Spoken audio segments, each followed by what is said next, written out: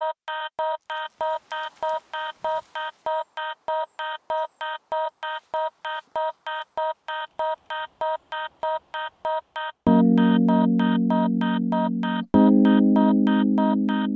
name is Barry Clarkson. I work for WYG. I'm a senior ecologist.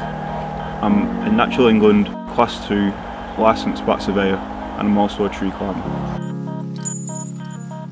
Trees are the natural roosting habitats for bats. Bats don't create their own roosts, but use features like lifted bark, woodpecker holes and cracklings. Bats and their roosts are protected under the Conservation of Habitat and Species regulations. So for developments, it's really important to know where potential roost sites are.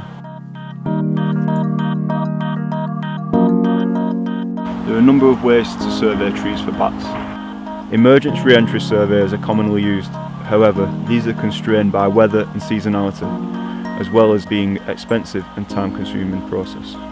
Tree climbing inspections, like these we're doing today, involve inspecting the features in trees closely to assess the potential for bat roosts using an endoscope.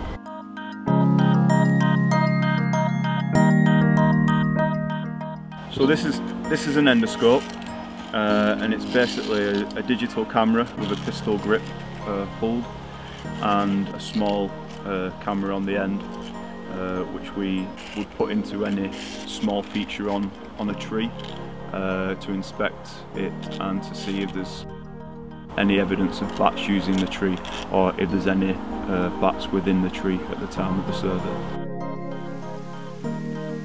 Tree climbing is not constrained by weather in the same way that other surveys are. The site we're on today has over 60 trees. We've been able to assess the majority of these as needing no further surveys, therefore saving the client time and money.